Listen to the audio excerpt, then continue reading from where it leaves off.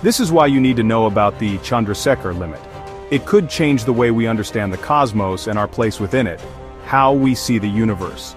The Chandrasekhar limit is a fundamental concept in astrophysics that is 1.4 times the mass of our Sun. This critical threshold determines the fate of white dwarf stars. When a white dwarf star exceeds this mass, it undergoes a dramatic transformation. It can no longer support itself against gravitational collapse.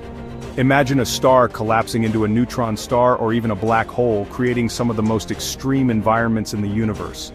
This limit, discovered by Subramanian Chandrasekhar, reshaped our understanding of stellar evolution. His groundbreaking work earned him a Nobel Prize in Physics. If you're an astronomy enthusiast, this discovery opens up a whole new realm of exploration and wonder. You'll want to dive deeper into these cosmic mysteries.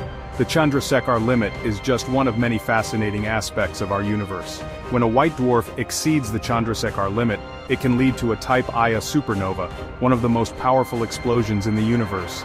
These supernovae are crucial for measuring cosmic distances and understanding the expansion of the universe.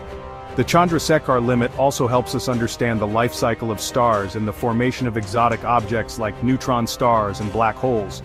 Recent discoveries in gravitational waves have further highlighted the importance of this limit in astrophysics.